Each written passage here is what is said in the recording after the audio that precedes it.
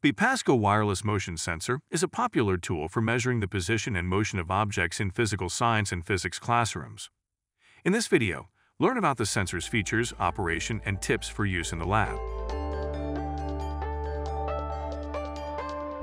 Use the PASCO PS3219 Wireless Motion Sensor to measure the position, velocity, and acceleration of objects moving in one dimension toward or away from the sensor.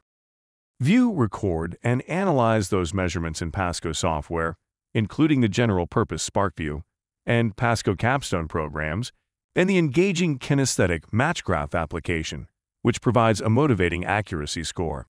The wireless motion sensor can connect to the software wirelessly using Bluetooth for low energy, or via USB with the provided cable.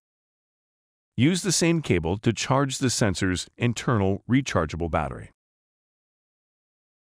The wireless motion sensor detects the distance to an object using echolocation. The sensor emits ultrasonic pulses from the gold-colored transceiver on the face of the sensor. You'll hear an audible click each time these pulses are sent. The ultrasonic pulses travel out from the front of the sensor in a narrow cone until they hit an object, from which the pulses are reflected back to the sensor and detected as an echo. This process allows the sensor to determine the round-trip travel time of the pulses. Using this time and the speed of sound in air, software calculates the distance from the sensor to the object and reports it as the object's position relative to the front of the sensor. From successive position measurements, the software derives the object's velocity, and from successive velocity measurements, its acceleration. The wireless motion sensor can detect objects as close as 15 centimeters and as far away as 4 meters, but only if the distant object reflects enough sound back. By default, the sensor measures 20 times per second, but in SparkView and PASCO Capstone, that sample rate can be decreased or increased to a maximum of 250 Hz as needed for your experiment. Note that at high sample rates, the maximum measurement range decreases due to the reduced time between samples available for the echo to return to the sensor. When troubleshooting unexpected readings from the wireless motion sensor, keep in mind its principle of operation, echolocation.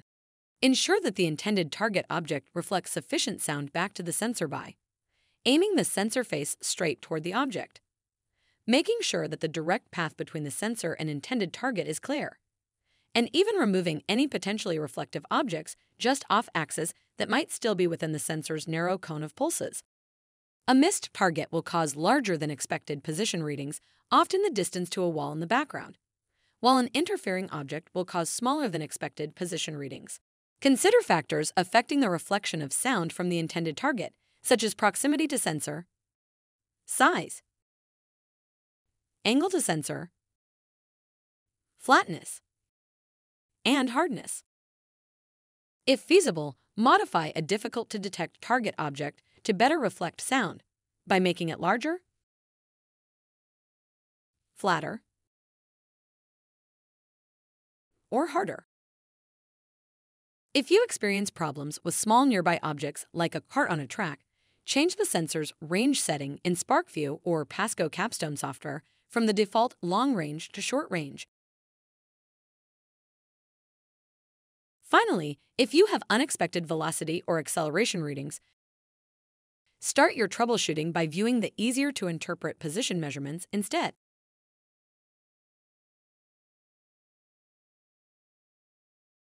Set the wireless motion sensor on a flat surface to measure an object moving horizontally, or rotate the sensor face to measure an object moving vertically above. Use the built-in hole and thumb screw to mount the sensor on a vertical support rod or on a horizontal support rod.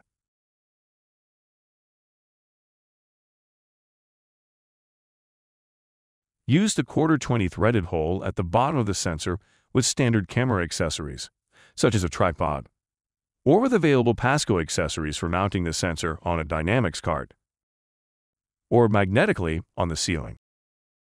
Finally, use the sensor's integrated clips to mount it on the end of a PASCO track.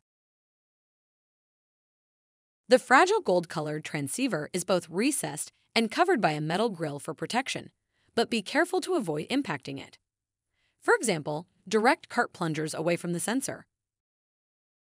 Protective accessories are also available, such as the elastic bumper and the motion sensor guard, both of which the motion sensor can see through without interference.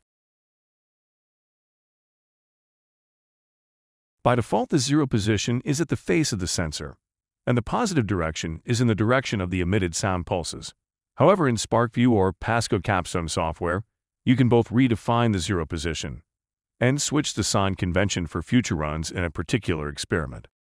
You can also use the calculator feature in both applications to transform the sensor's basic measurements into others, such as speed or distance traveled, and even kinetic energy and gravitational potential energy for an object of known mass.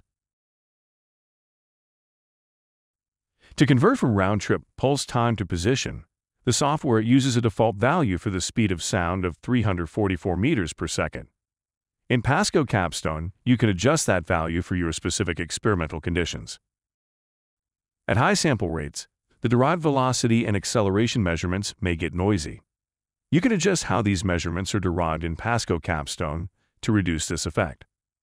Finally, two sensors in the same experiment will automatically alternate their sound pulses to avoid interference with each other, though with a corresponding reduction in maximum measurement range. Visit the Wireless Motion Sensors product page at pasco.com for more specifications, accessories, experiments, support documents, and additional videos. Thanks for watching.